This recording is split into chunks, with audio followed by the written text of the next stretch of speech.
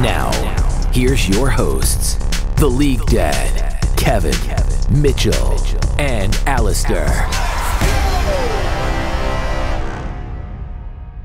Welcome to the All In Podcast. We're going to be talking about the patch 12.17 preview. So there's a lot of changes coming out, and this is going to directly affect the Worlds patch. So notably 3 champions, MF, Maokai, and Hecarim, getting some big changes, but we'll go over those at the end. But the first change we can look at, Twisted Fate, is a big change for pro play. What are your thoughts on this, Kevin? Usually, them raising the AP ratio isn't too big of a deal early game. You're not going to have that much AP, so maybe there's some obscure time where your Q max will like barely kill the minions at the back after one item in one wave, the casters. But I think that's okay. The mana cost reduction is nice. TF does use like a decent bit of mana, and if you're trying to keep pressure in lane, you can't always be tossing blue cards, right? So I think this means that they want to see TF at Worlds. Like this is clearly TF is really cool. It's really flashy. All the like playmakers love playing this, so I think it'll probably push them into viability. We saw them a little bit in playoffs in some of the regions, so why wouldn't they, right? Yeah, we did. We saw him in LEC, I believe. Yeah. So yeah, I agree that I think so TF builds usually don't build a ton of AP. So in general, they have like those utility builds with like Everfrost, Zhonya's Rapid Fire and stuff. So it won't help that much. But what TFs normally do is actually they build boots early, so they don't like rush Lost Chapter. So the mana could actually help a lot in the early game. And then, especially the first level 6 ulti, you're usually sitting in lane without any mana sustain at all. And it costs 100 mana to just cast your ulti. So could be a big deal for his first ulti, but we'll see. Kassadin getting seems like some pretty big buffs. 1 second off of Q and 10 mana off of Q. Have not seen this champion at all in pro play, but well, I didn't know that at Riot they call him Kassadin, but as far as the the actual buffs are, I mean it's nice, right? 1 second off is essentially like 10%, a little bit over 10% CDR, so that's or under 10% CDR, so that's nice and all. Yeah. I've only seen like one Kassadin picked once. I think maybe it was LEC regular season or maybe LCK. I don't know. It didn't do anything. It just they got outscaled and or not outscaled. They got destroyed early game and then didn't get anywhere. Wow. Is this nice? It's all right. Yeah. Is it going to be enough to put him to meta? I don't think so, unless you're just like a Kassadin like main who has a comp built around it. It might be a cheese pick, but I don't see this being anything for pro play. Yeah, I think the problem with pro play and Kassadin is just he does nothing for so long. Even when you hit level 6, he kind of still doesn't do anything. Like you're really waiting for the Everfrost spike for him to actually be useful, and it just takes too long. And I'm gonna be honest, the level 16 Kassadin Dream, it takes a long ass time to get there, and it's just not as powerful, I think, as it used to be in the game. There's like other champs that can do similar things. Like have you seen Gwen? She's one-shotting you and she's like level 11 or something, so yeah, I can kind of agree that this probably doesn't do much. Rel W dismount move speed is going up, which is nice because if you ever played Rel and you mess up your W, you move like a snail. It's really depressing. But trade-off is E cooldown. It's a flat 15, so basically don't max E anymore, I think is what Riot's trying to tell us. But I don't know. I've played Rel. So the E cooldown being normalized from 18 to 11 seconds down to 15 is like a buff early on, right? I don't think you max E first, as far as I can tell. And even if you did, like it still gets you a stronger point early on. The move speed is big. I mean, 30 MS is more than tier 1 boots.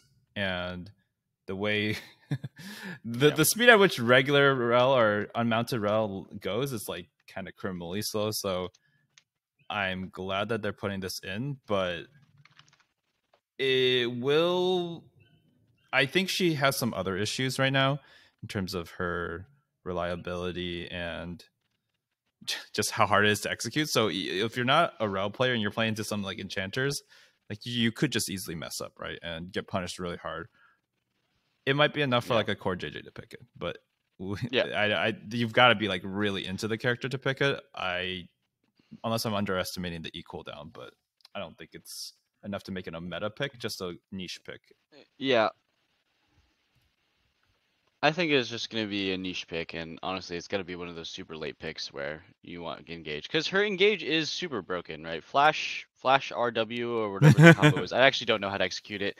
Whatever that crazy fast flash combo is, that's basically like unavoidable engage. That stuff is always going to be in the game, but I do think another thing that really hurts Rel is that Hex Flash is disabled globally right now. I don't know if that's ever going to get fixed for pro play, but if Rel doesn't have Hex Flash, we're 100% not seeing this champion in pro play. If Hex Flash does get a fix, we see it pop up here and there. But yeah, she's just I feel like she just needs a full rework. I did want to mention though. Yeah.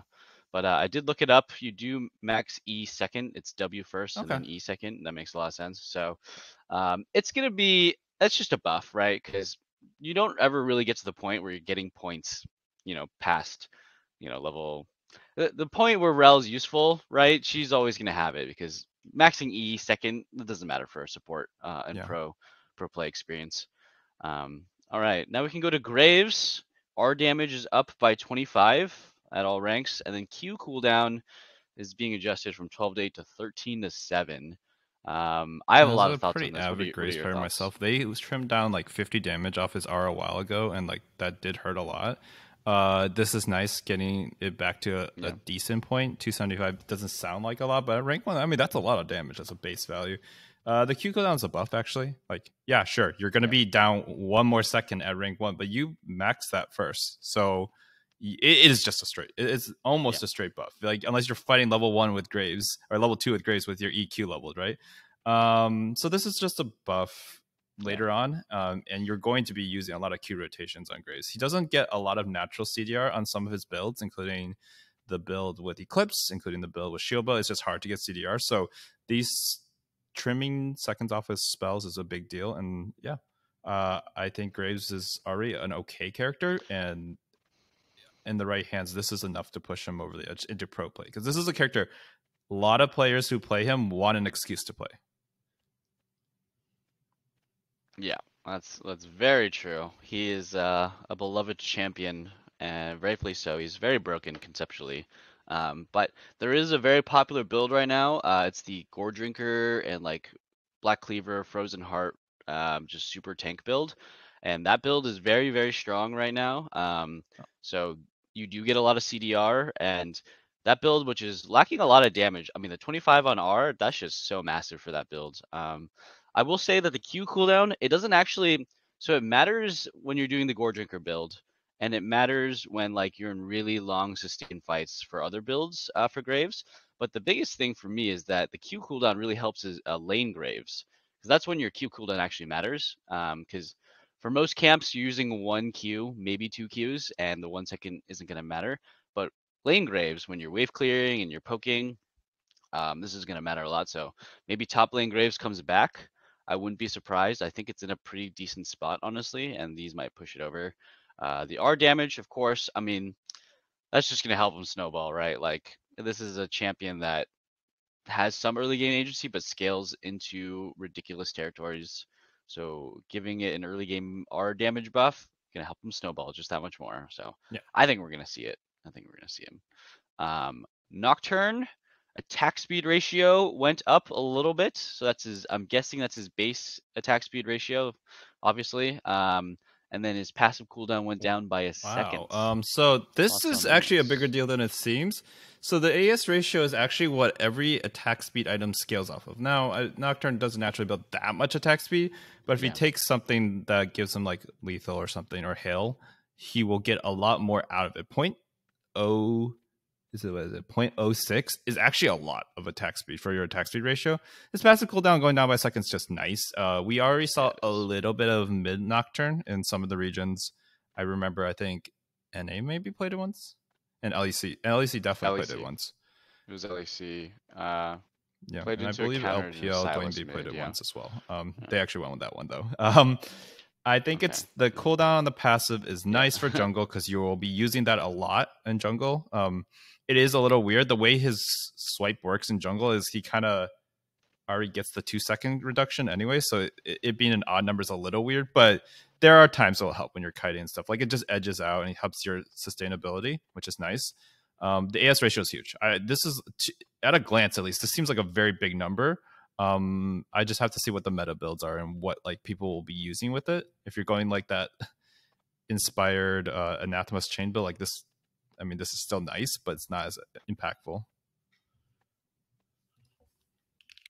Yeah, I do think it's most players do go Stridebreaker, and that has attack speed. I think it has like 40% or 50% attack speed, and then you have lethal tempo also.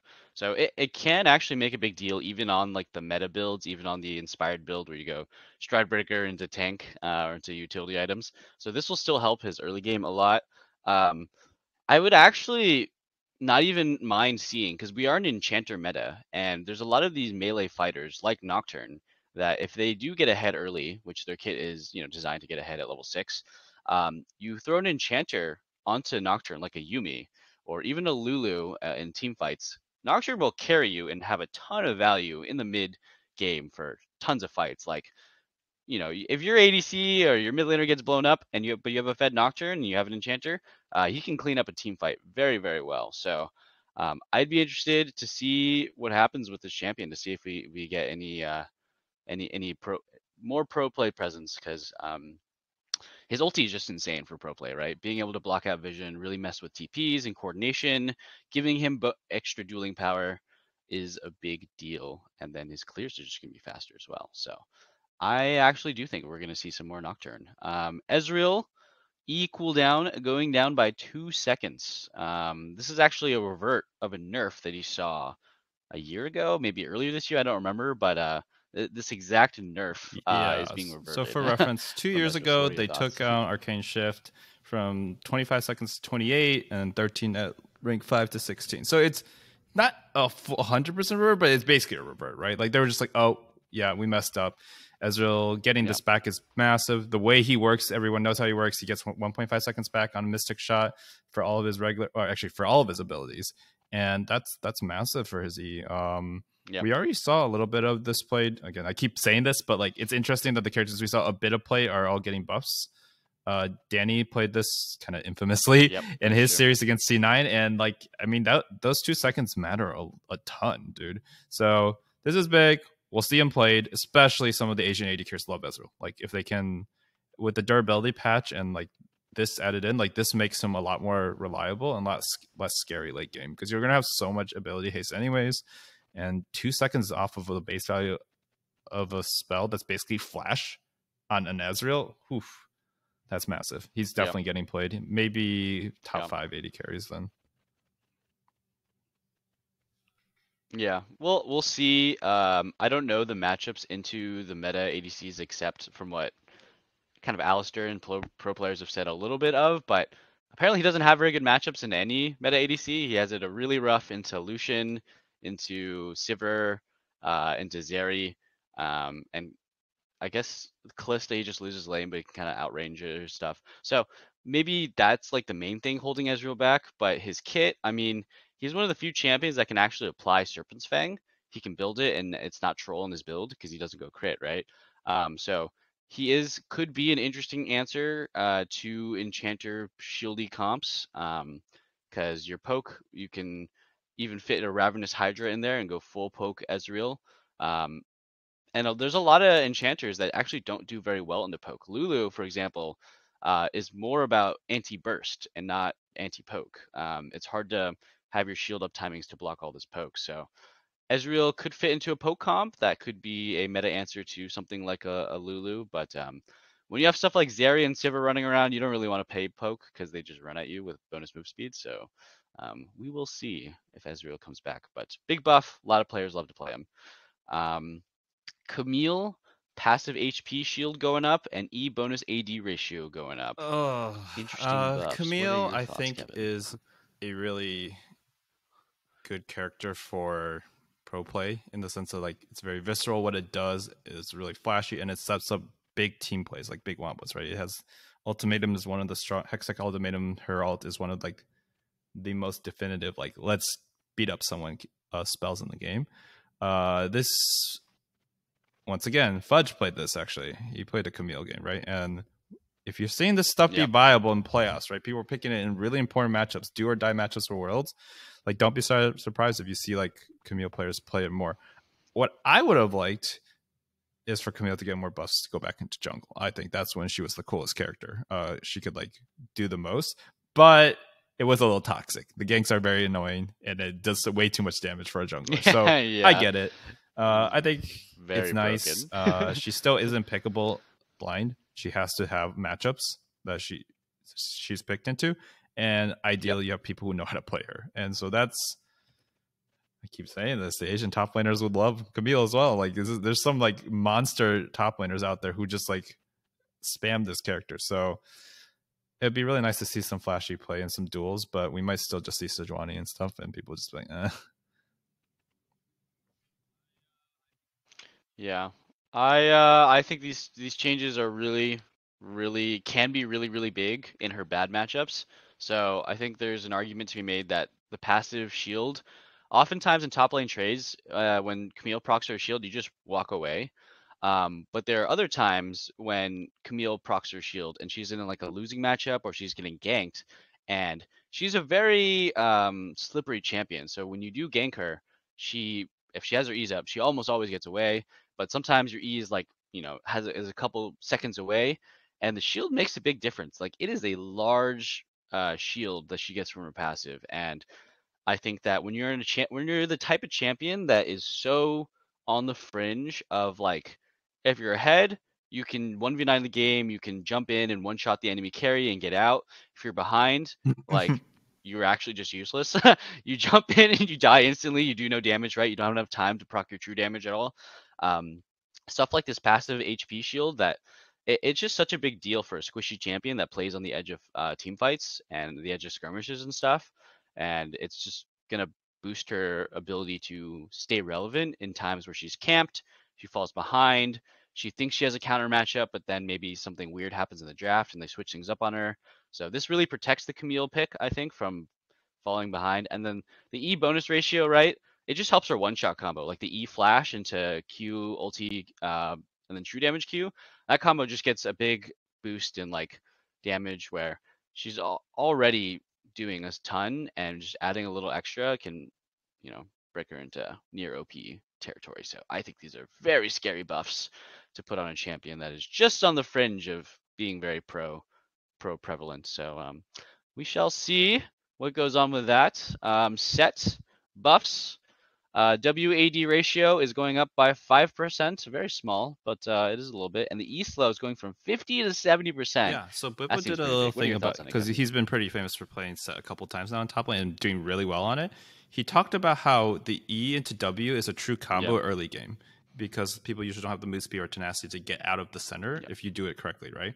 At 70%, I might be wrong, but I'm pretty sure that just means it's even harder to avoid, and you would either need a dash or you need some amount of like tenacity to get out in time.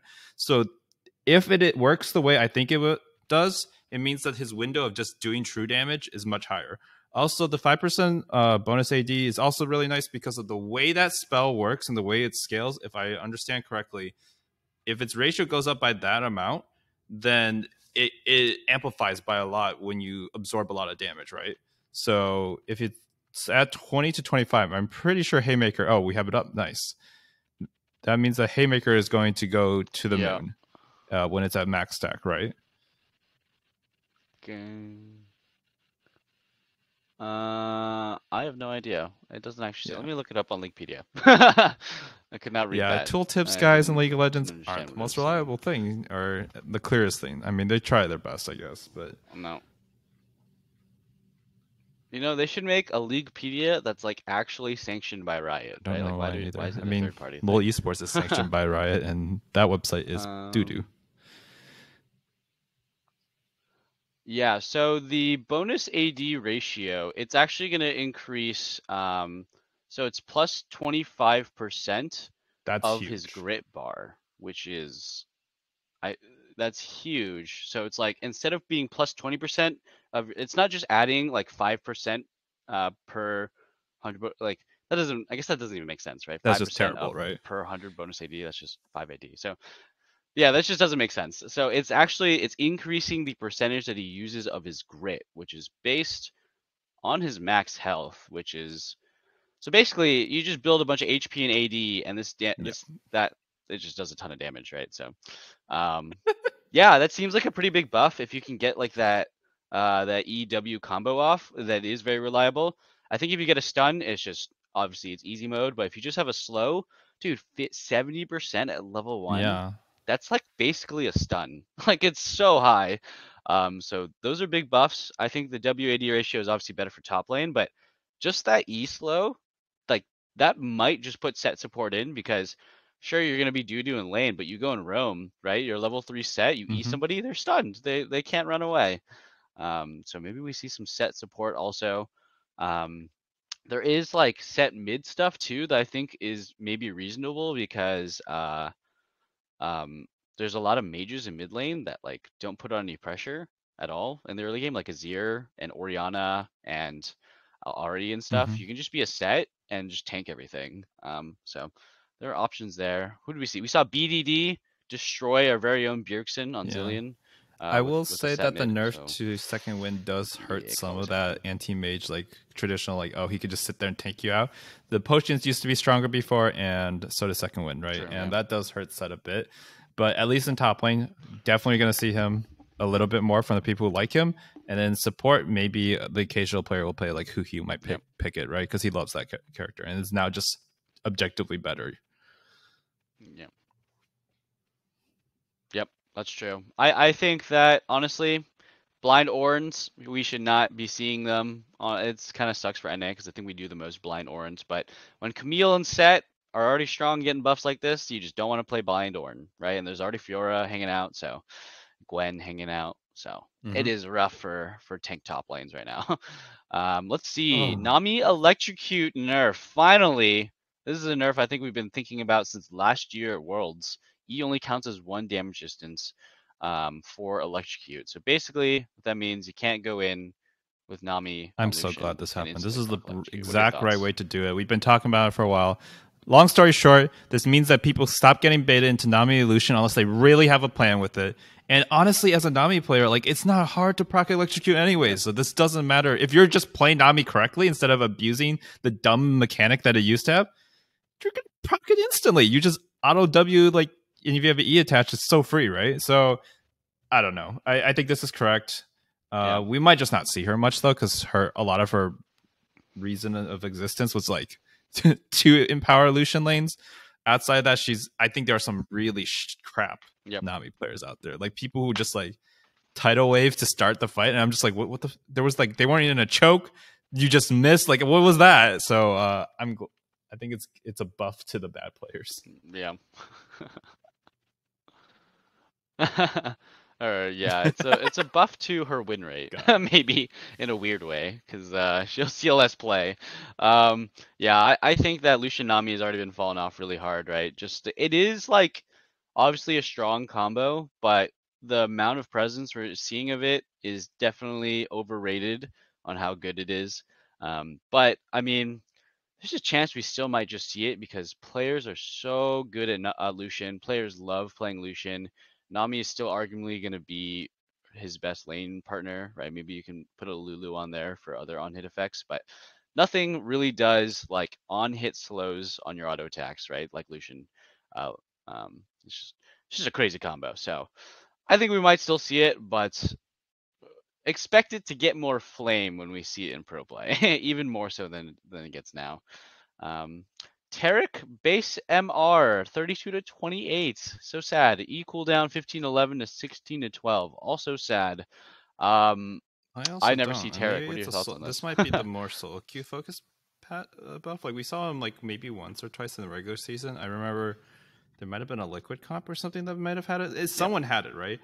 I don't get this. I actually would have, if you asked me to predict which supports would have been buffed, I was like, engage supports and Taric should get buffs because Taric is hard. He's hard to execute. He gets punched in lane already, and it chances lowering his MR by 4 at rank 1. Like, what did he do to you guys? That's annoying. It means Taric is definitely not getting played. Maybe there's some weird ass funnel strategy going on somewhere. And like, again, something that I think people should note when they're looking at patches. There's like usually buffs that are and nerfs that are oriented toward pro play, and there are some that are like oriented to solo queue. And something that people don't really notice is like it also they have to take into account the whole world solo queue, not just ours in NA. So like there's just crap that like really is really powerful, maybe in Southeast Asia or in China or in Korea or something like that, and we just never see it here, right? Just like our pro scene. So someone's abusing something somewhere. Whenever I see a Taric nerf, that's what I think of. Because if I don't see Taric every game and he's getting nerfs like of this degree, that's pretty crazy. I'm really surprised that one of the nerfs was targeted as stun, especially like that's such a key ability for him. Like I thought they would have like, oh, let's tone down his tankiness on his W as well, whatever. But this is pretty bad. You have less reason to pick Taric again. I don't get it. Yeah.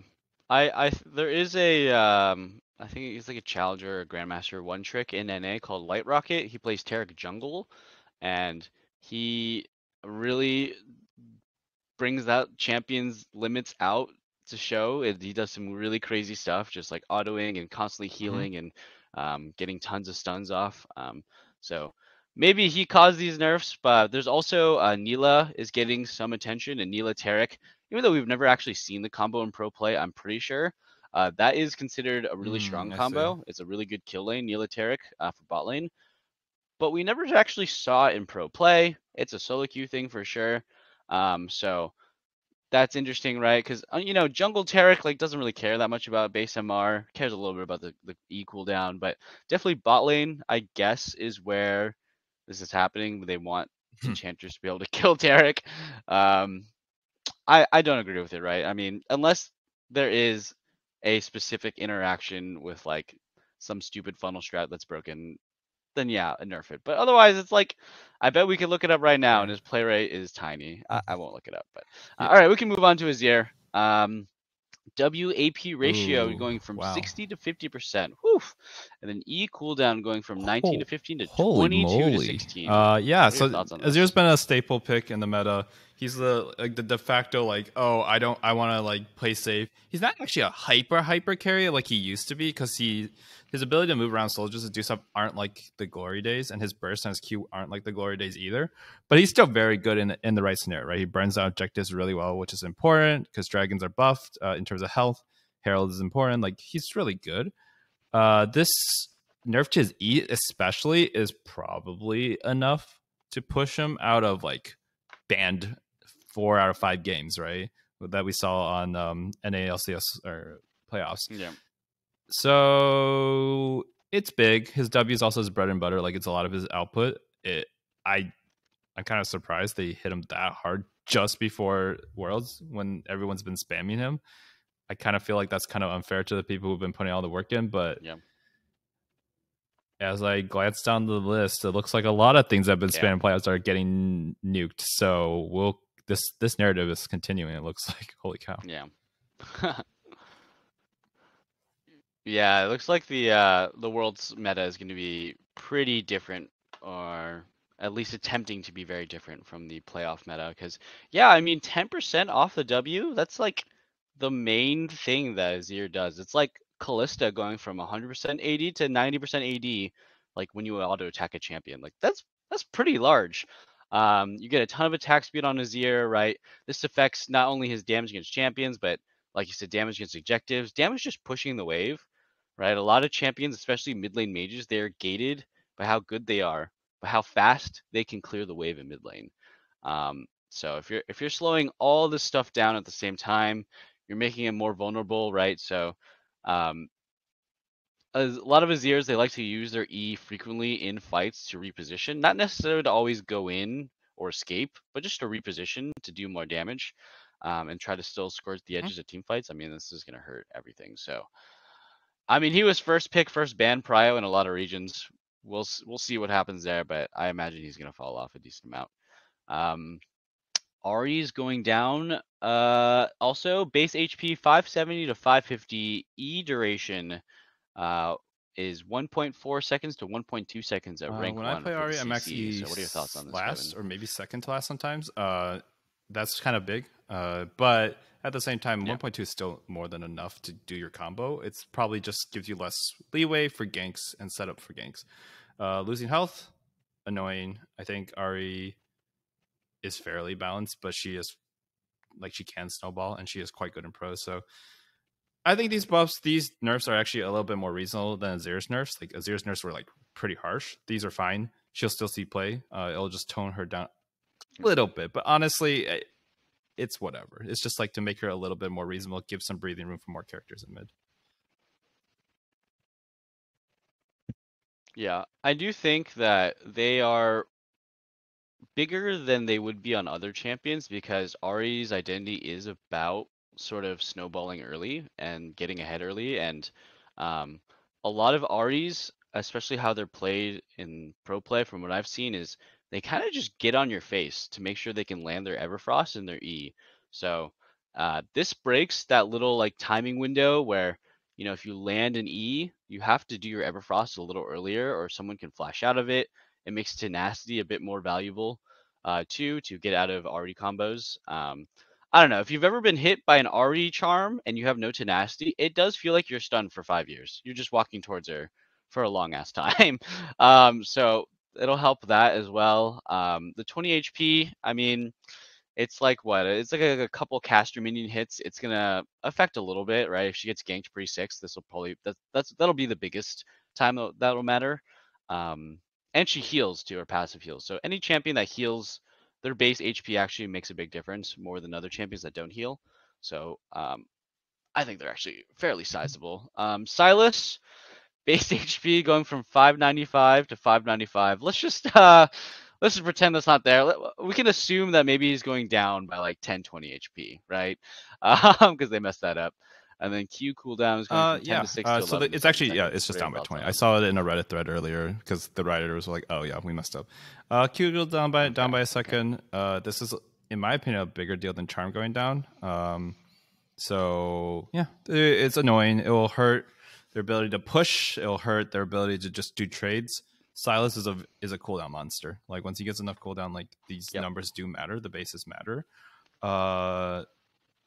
This one is probably worse than the Ahri nerf, in my opinion. And Sylas is something that Eastern regions like a lot, but we don't play as much, even though a couple of our good players do, but it's not as popular as it should be for how powerful it is and how many OP ults are in the meta. So, yeah. The thing is, all the meta dudes are getting nerfed at the same time. So, honestly, they might just still keep playing them the same way and think like, well, I mean, the thing that beats it also, or the thing that I play into is also weaker, so whatever. This is like the pro way of doing things. So I hope it adds more variety, but nerfing all of them at the same time is kind of lame. Yeah, it's interesting. I do think this nerf is bigger than Ahri's. I mean, Sylas is, I think last time I checked, was the most played champion in the entire game for solo queue at least.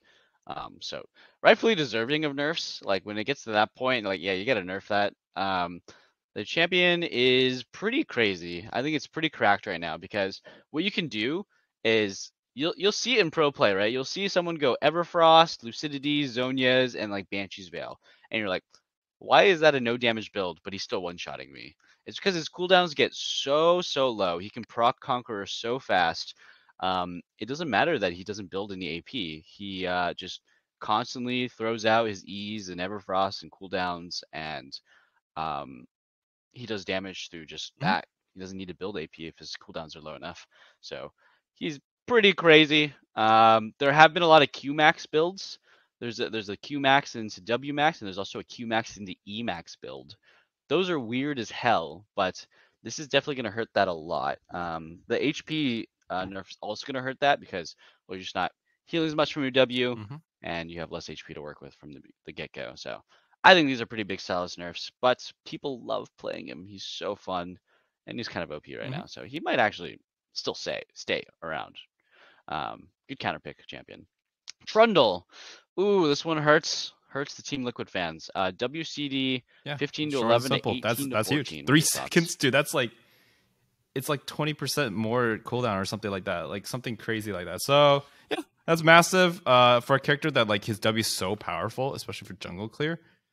It's gonna hurt him. It's gonna hurt him a decent amount. I don't know the exact timings, but you might have like some weird downtime between camps now, certain camps. So I think this is really awkward. It's a good nerf. Trundle is pretty OP and doesn't take that much skill. Like but he is still playable. His power comes from his pillar. His power comes from, like, as long as you can get the W in for by the time you gank, like, yeah, you might have a slightly slower clear, but it's not the end of the world. It does bring him in line a bit. Yeah, that's a pretty 3 seconds is not something you usually see added to an ability, Yeah. but Azir's also got the 3 second treatment, so sucks to suck. Yep, that's true. Yeah, I do think that this is a weird nerf because there are so many times where you press W once in an entire fight or skirmish and that's it, and then in that instance it doesn't matter at all, the cooldown nerf. But in terms of his clear, right, strategically, I'm sure Santorin has the perfect spot to place his W so that he can clear one camp and then clear the next and still benefit from it. That stuff might change, right? You might need to be more resourceful with your WCD. Overall, just moving around the map too.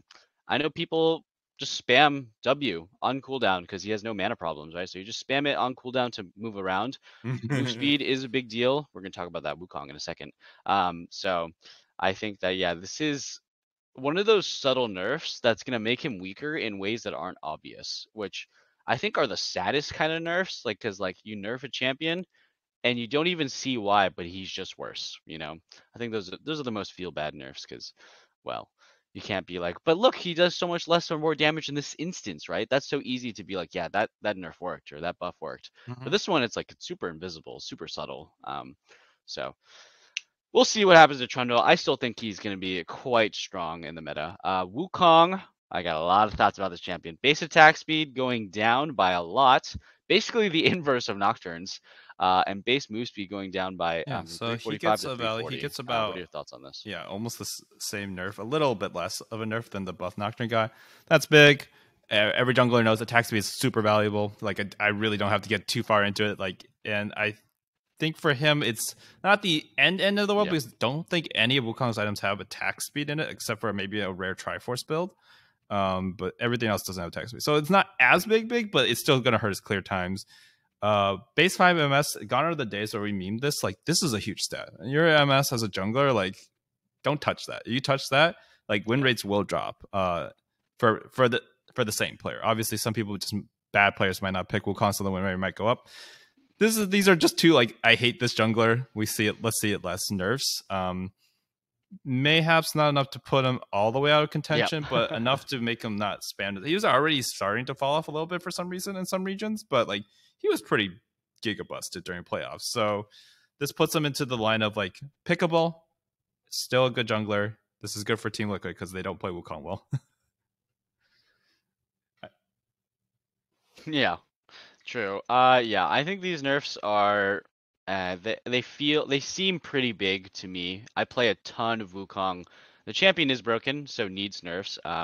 These ones are bigger for solo queue than I think they are for pro play. In pro play, you are usually just looking for Wukong for that bursty team fight. In solo queue though, like, you're skirmishing a lot, you're fighting when your ulti's down, like, you're in a lot more like 1v1s, 2v2s, 3v3s in solo queue. And I think that's a much bigger deal because, well, less move speed, less base attack speed, right? You're clearing your camp slower and you're getting to places slower. So it's just less opportunities for you to capitalize on. And opportunities are much more random in solo queue. So that's a big deal. He does actually have an attack speed steroid on his E, which you max second. So that is also a noticeable amount of DPS loss in the late game. Coupled that with the fact that his Q cooldown is reduced by auto attacks, it's actually a noticeable DPS decrease. Your burst is the exact same, but your DPS is going to go a lot down in extended fights. And another thing with just attack speed and move speed in general, when it comes to bruisers and fighters, if you have less move speed, you have less opportunities to attack the enemy champion, and it's double down on the nerf that you have less attack speed. So you're just going to be casting less Qs, and that's his main damage ability. It's his main synergy with Divine Sunderer. So if you have a couple less Qs in a team fight, that's like tons and tons of damage. We're talking like hundreds of damage and hundreds of points of healing. So I think that this is a very big nerf for solo queue Wukong and any games of pro play where things get very skirmishy and stuff. This is going to hurt Wukong's just snowballing potential and everything. And Yeah, he's gonna be much more reliant on the fact that he has to get a good EQ ulti and knock a bunch of people up and coordinate with his team. It just makes him more pro focused and less solo queue focused, which I kind of hate. I think if you want to take away his ability to be so strong in pro play, you need to look at his ulti more. But this stuff just makes him as a worse champion in all the situations that he's just being Wukong. So sad to see, but also maybe necessary. Sivir, wish we had Alistar here, but that's okay. Sivir nerf, AD growth is going from 3.2.8, to 2.8, and WAD ratio is losing 5% of her total AD. If I understand how AD growth works, this is just the AD per level you gain, as far as I understand. So if that's the case, then like she's losing like 3.4 AD. Yep. At level 18. I mean, that's not as big of a deal.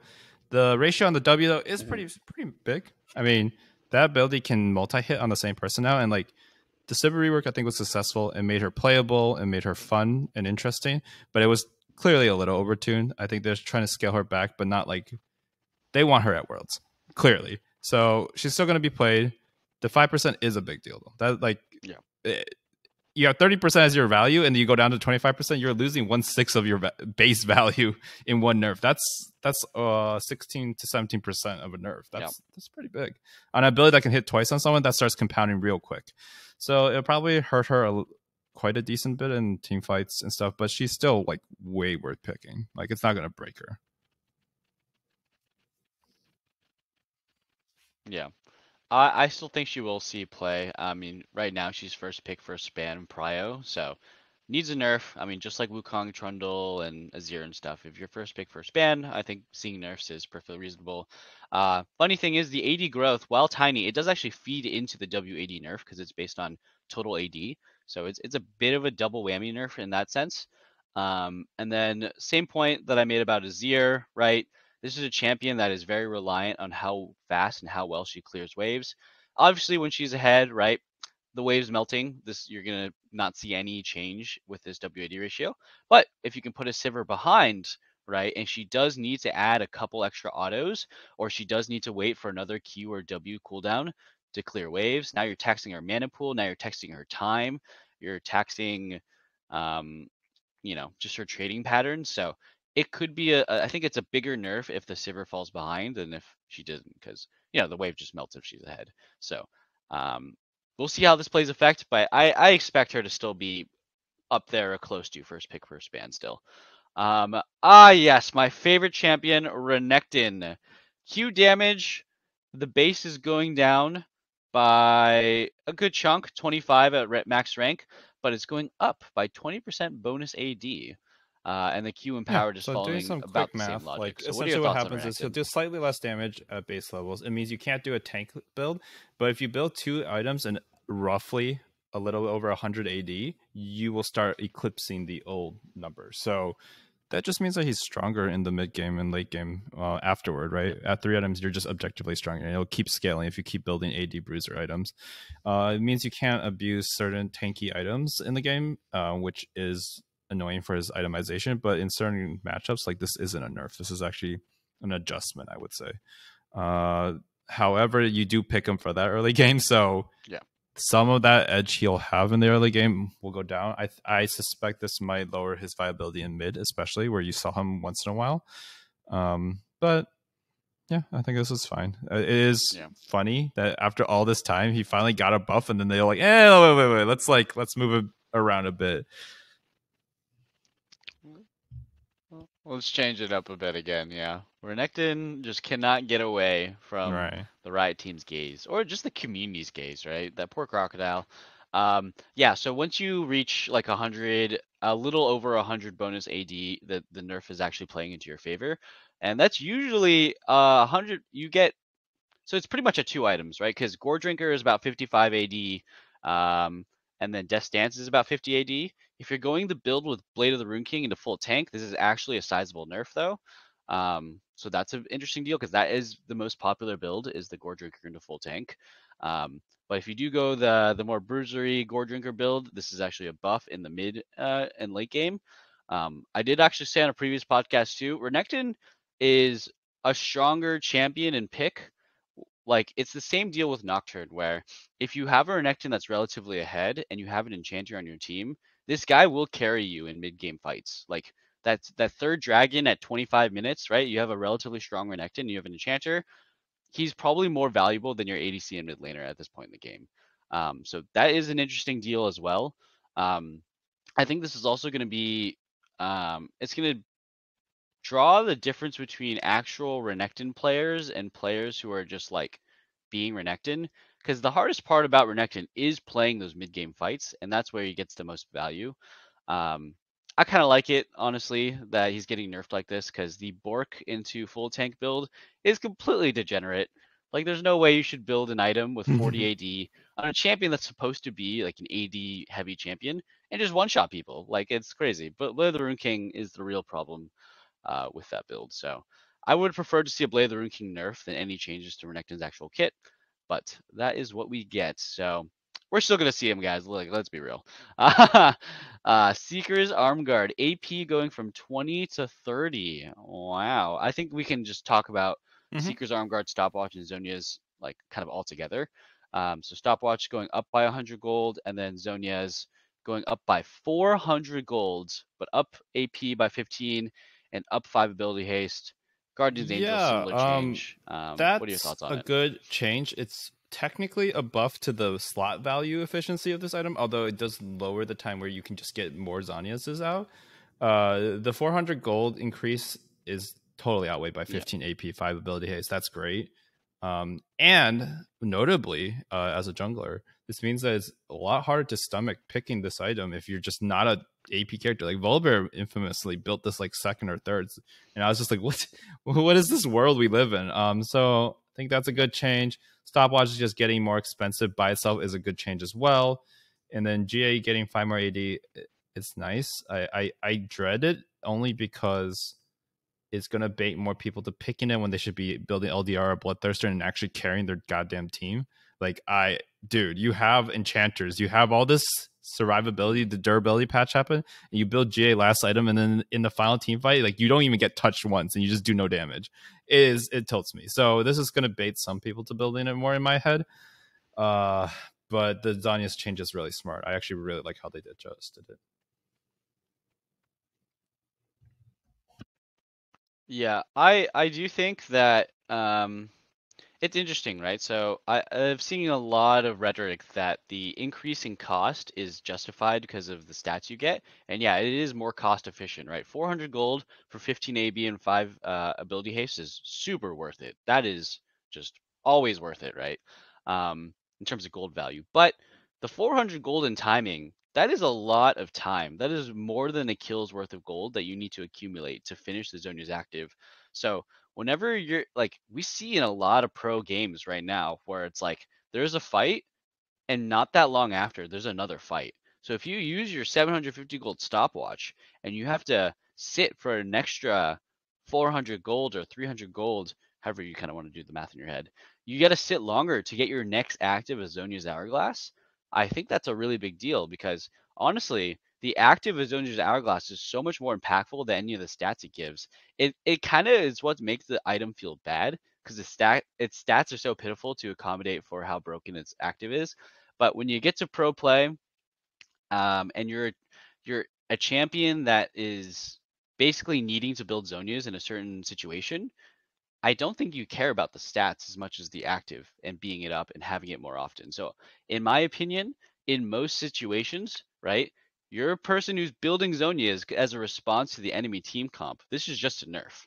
Like, I would take a cheaper item for like no stats for Zhonya's because it's the active that is so much more meaningful than the stats you give in that certain instance. Obviously, right, this is better for those instances where you have Zhonya's as a backup tool and basically you build it to deter the enemy from engaging you at all. That's actually a thing that we do see happen in pro play, right? Okay, enemy mage builds Zhonya's, we're not even going to engage on him, right? This is a big buff to those situations. Same with Guardian Angel and stuff, but I'm glad it's getting nerfed. I just think it's just a nerf in my opinion. I find it hard for me to think that at least in pro play that it could be considered a buff in the situations that it's built. Yeah, I think also for solo queue, it's pretty hit or miss too, right? In some situations it's a buff, some situations it's a nerf. I'm hoping that we just stop seeing 5 stopwatches in a single fight or something. There was a fight in, I think it was Excel Fnatic or Rogue Mad Lions, one of those 2 series that went really long. There's a fight in top lane. There was actually 8 stopwatches went off in a single fight. I think it was like 7 stopwatches and 1 real Zhonya's. And I was like, what the hell am I looking at? So I hope that stuff kind of stops being, because it's just stupid. But it's kind of funny. Yeah, this is a big nerf to supports who don't go commencing watch or whatever, because kind of shooting out that extra 100 gold as a support is real rough to buy a stopwatch. Yeah, so those are the overall changes that we have here. And this is actually going a lot longer than I thought, which is fine. We have Miss Fortune changes. So can you see them on your screen, Kevin? All right, perfect. So I'm just going to let everybody read this for a second. I don't really want to read it all. Okay, double up Q, physical damage. The base is going up by 20, and the cast time is now going to match the basic attack speed timer, basic attack timer. Let's just start with Q. Good quality of life. Makes it cleaner. This is a nice easier buff, to right? with it. So she's gonna just feel really nice with that. Yeah, it's a feel nice buff and obviously more damage. Then you have a W buff, right? Getting 10% more attack speed. You never really think of Miss Fortune as an attack speed champion, but she is an ADC, so I kind of like that this is a thing. So that's nice. And then finally, I think this is the thing that is the most contentious are the E changes, and I think we'll spend longer talking about the rest of our kit once we talk about these E changes. Our cooldown's going up by 4 seconds in the late game. That's a lot. And the base damage is going down 30 at max rank, 10 at early ranks, but it's getting a 20% AP buff. And now the slow, instead of being scaling 40 to 60, is a 50% flat slow that scales with 4% of your per 100 AP. So what are your thoughts? And let's just kind of take a look at the whole change of MF. Basically, the idea. I think this kind of misses the mark in my mind. So they're trying to make MF not max E, right, as AD carry. So in that sense, it achieves it, right? The cooldown's a lot higher later on. It's plus 4 seconds at rank 5. Goodness gracious. But, like, are you trying to incentivize people to go APMF or not? Because if you go APMF, you're going to, like, have some crazy stuff. Like, let's say you have 600 AP, right? Very easy to achieve on an MF or any AP carry late game. That's 74% slow AoE for 8 ticks. Like, what? So that's pretty crazy. It also means that at rank 1, you're already at a rank 3 in terms of slow, which is like where it's strong. So AD carries won't max it first, right? So you've hit that, sure.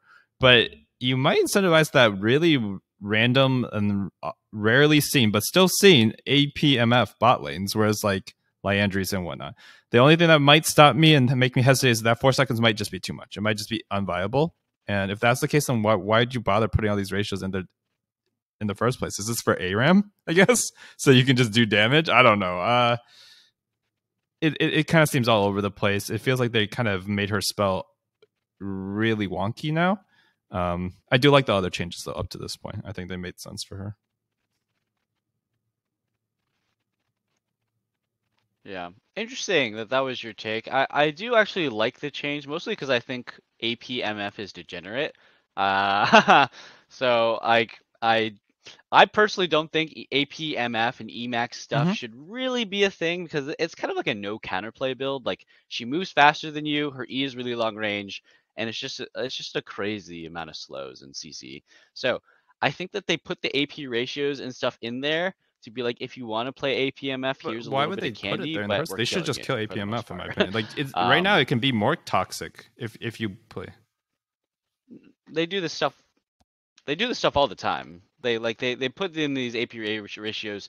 I mean, freaking Kha'Zix has an AP ratio on his passive and W, right? They just put it in there to just put it in there. They just see like, hey, if you want to really mess around in your random normal game, here you go. But otherwise, the build's not legit.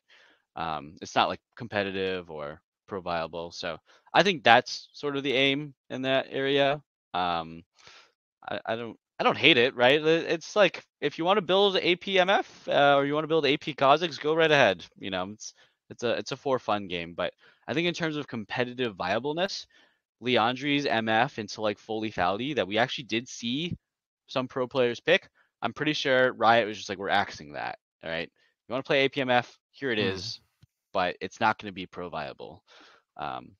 So that's kind of what I think they're going for. But I do like it. I like that the E is it's going to be maxed last because of the attack speed that they put on W. I think now you do have to max it second too, because that attack speed is pretty nice. But she's going to be strong, right? Okay, and then there's the buff to her ulti, right? It doesn't do that much because that takes a long time for that buff to actually make a difference for her ulti. But this champion is very well suited as a counter pick already, and I think making it so that she actually is an AD carry it just makes more sense because she was just so much focused on a caster, and now she can hit people and it doesn't feel bad. I like it. Like MF should be in the meta as a counter pick to certain comps, right? Like this champ is really good into like backline mages like a Azir or like I don't know, something like a Veigar or Orianna, right? Like these champs that can't really do anything outside of her E or cast. She can double up Q and like hit people from long range. Yeah, I like it. I like it. I'm glad that MF is seeing some stuff because she is always exciting to watch to get a crazy bullet time. Okay, moving on. Enough about MF. We don't care about you. We're getting to Maokai. These are exciting. Let's just there's a lot here, so I don't know how we want to tackle. This is our first patch preview review that we've kind of done, so still getting the kinks out of how to do it. He's getting jungle buffs. I'll read through it. Why not? Getting hit by large jungle monsters reduces your passive cooldown from 1 second per auto.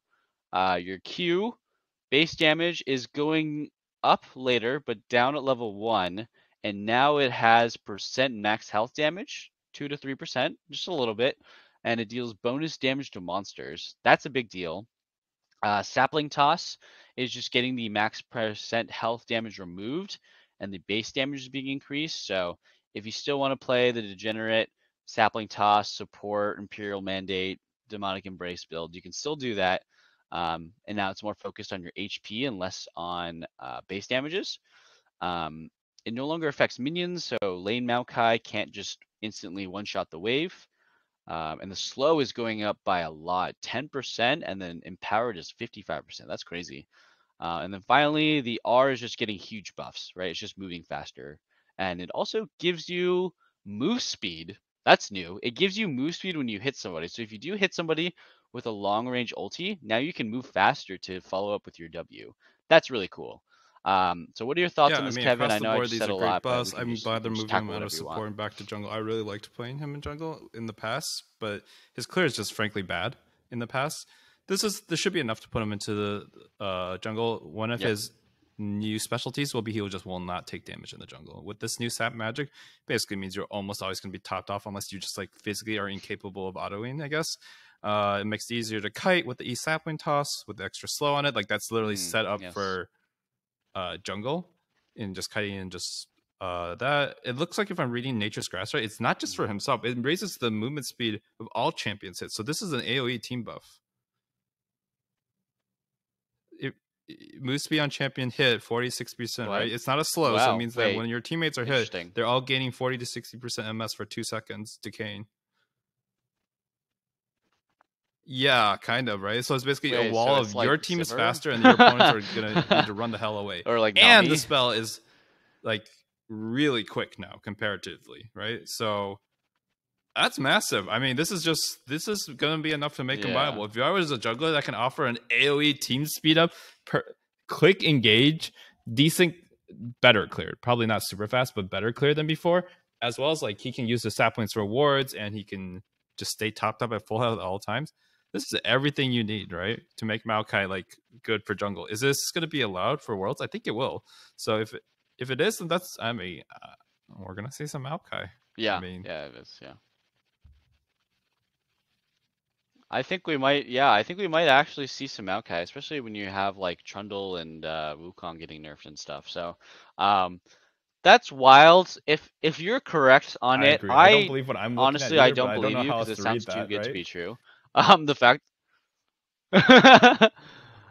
Yeah, I'm interpreting it as when Maokai hits an enemy Oh, that would make champion sense. with That his would be a ulti, lot he more gets fair. move speed.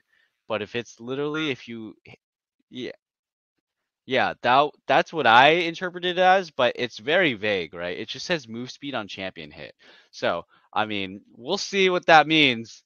Because if it hits your allied champion, which is a champion, and you or they get move speed somehow, that is crazy. That is just like, Reading the thread, you're right. what, It's why does one of the Nami ulti writers even was saying exist at Maokai will that gain point? decay MS whenever his alt roots a champion, but that means it could keep chaining because they don't all get hit in the same frame, right? So do you have a zooming Maokai? I mean, that itself is already silly to me. So you can just zoom. Oh my god, dude! Just imagine a tree booking it at you, ready to clap some ass. Yeah, that is terrifying and hilarious. I hope we get to see it in pro play, if not just for the memes. It sounds hilarious. It's just in terms of jungle, right? Like this champion is a little scary to put in jungle because of how strong his early ganks are. W into Q ganks are like almost guaranteed first bloods, and if you don't have a flash, right? So normally what you do is you flash W because it's pretty easy to space without flash. But if you find a champion that doesn't have flash, you're just running at them over and over again, and you're just killing them on repeat. Because once again, Maokai is not is a very low econ champion. It would likely be a low econ jungler. The base stats, right? You max Q first, and there's no scaling on the bonus damage to monsters. There's no scaling on the percent max HP damage, right? His base damage got buffed, not his AP ratio. So this is all just from getting levels. So you can just be one of those Maokais, right? You farm a little bit, and you are just a ganking machine. I know for sure I'm playing this in solo queue and in Summoner's Rift because early game junglers that gank jankers early game ganking junglers that don't need a lot of resources but still scale really well. Like Maokai is a great scaling champion. He's a tank, so those are always going to do a lot. Yeah, and then I did read through the comments. August confirmed that the bonus damage on the E still applies to monsters. So there's going to be some cool clears where, right, it's like Shaco, right? You start your saplings in certain locations on the map, so you just get like an instant level 2 or like a really fast level 3, and all of a sudden you're getting ganked on like the second wave. Shaco can do that. He can gank you in the second wave of the entire game, and he can be level 3. So there's going to be some degen stuff here, maybe. All right, moving on from Maokai is the Team Liquid icon, Hecarim the Horsey. Let's take a look at these changes. So it's a lot. Basically, his Q flat damage is going down, but his stacking mechanic is going up. So he loses 20 base AD, but his Q also gains a 5% bonus AD ratio. The percent increase that you get from stacking your Q is increased from 2 to 4% plus a bonus AD ratio. Your Q cooldown is reduced. Normally it's reduced by 1 second, but now it's only reduced by 0.75. Super minor, honestly. And the max number of stacks you can do is 2 to 3. That's the big buff. That's the big knocker here. And your stacks don't all fall off at once. They fall off one at a time. And the mana cost is essentially just lowered. His W, he gains 15 to 35 armor and MR while his W is active. Absolutely insane. Yep. His minimum damage on his E is losing 5% bonus AD ratio. The max is 10% bonus AD ratio. The knockback is going down by 100. That's a lot, but the cooldown is being lowered. And then, so those are some pretty interesting nerfs. Not as big as I would think they'd be. And then Onslaught of Shadows. This is the big nerf. The max sphere duration you can get is go down from 2 seconds to 1.5 seconds. Wow. Yeah, that W alone. Those are the changes. Just put that out, Hecarim's instantly played tomorrow. The Q stacking is great. The part where it doesn't all drop off at once is actually a big deal. Sometimes you're just like trying to re-engage and you just lose all your stacks and you just become useless. Now, especially with 3 stacks, dude, this is crazy. He's going to have Q so much more often. Do not pay attention to the number going down a little bit on paper. This is broken. His clear is going to go through the moon because it's so easy to get 3 stacks in jungle. Like every chicken nugget is going to run away in fear because he's just going to insta kill him. The W giving you tankiness is something that he really needed because he loves stacking health, right, in his build. And just having that kind of tankiness is nice. However, I will say it's only 15-15 because you rarely max it second. There might be an argument for maxing it second now that E got nerfed. Yeah, now that E got nerfed, it might be worth just keeping it, especially because its cooldown's normalized. E is literally a rank 4 E at rank 1 in terms of cooldown. Of course, it does a little less knockback and everything, which is big. But dude, Hecarim's gonna be played. This is on the whole a buff, except for his late game engage potential, where his R is a lot weaker. Right, it lost 25% of his of its fear duration, and then after tenacity and stuff like that, like that's gonna be a big deal. But everything else, like he's gonna be outputting so much more, and he's gonna be a juggernaut. Is what they basically try to make him. I like these changes as a Hecarim player and as a Team Liquid fan who likes horses, I guess. Yeah. These are nice. It's going to make him pretty over the top. Honestly, I can't imagine him being balanced. He's probably going to be banned quite a bit.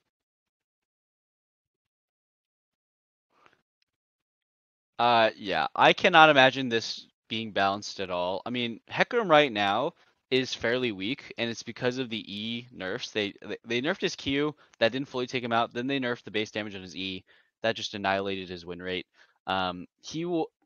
Whenever this champ is strong, he just takes over pro play completely because his mechanics have little to no counterplay. So his E, right? You move faster than the enemy champion and you knock them in, and then you have your ulti, right? So if you can use it well, it's just a really, really long CC chain combo that puts you in a susceptible position. It's like if you could have a point and click Lee Sin Insec that also has a fear. It's pretty crazy stuff sometimes. Those are obviously the peak scenarios where you have Hecarim. Doesn't happen all the time. I think that the fact that you can still knock people back, right? You can the move speed wasn't changed on Devastating Charge is really crazy. The bonus damage is only down by at max damage 10% bonus AD. Like, yeah, you're still gonna be nearly one-shotting people if you're ahead. That's really scary. And then the fact that I didn't even touch his QW buffs, right? He is sometimes just an absolute monster in 1v1s. Like there are situations where if you're not the right champion or if you're not ahead enough or if you're too behind, the guy is actually unkillable in 1v1s. That's current state Hecarim. This type of Hecarim is just like, he is just a team fighting menace now. He's going to be impossible to kill in extended 1v1s. I think everybody's going to get Conqueror. Like no more Phase Rush or Predator builds anymore. Like Conqueror is going to be so good that you can stick in there longer. I'm excited to see how these shake out. And I can't wait for him to either get instantly hotfixed or instantly nerfed or just he only needs to sneak by first one pick, patch first ban in gets pro to play. Worlds, man. Like, oh my god, this is terrifying. This stuff is crazy. Yep.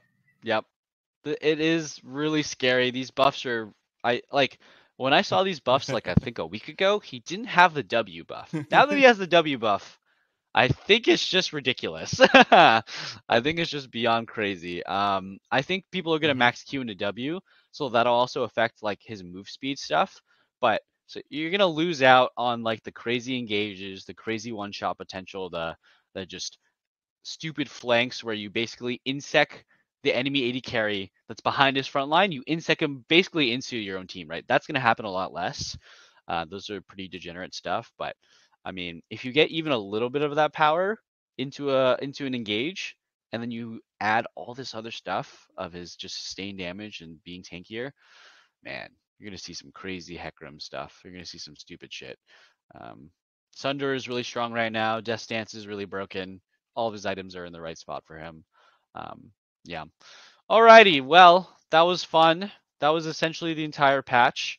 Thanks for listening. Actually, Kevin, I'd like to get any last thoughts, any overview, anything.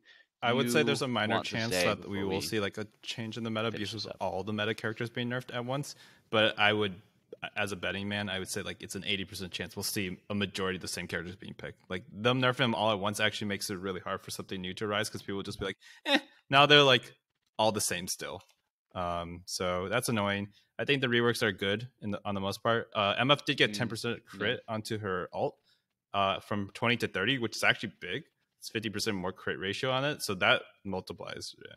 Bigger later. So seeing her in crit build will be nice. Bigger later. And she might just be a typical AD carry with a massive ult. So I like that change to her. She's always felt kind of wonky. Like there's never a one correct build. So yeah, I think generally it's not a bad patch though. Yeah, I actually liked a majority of it, which isn't something I can always say.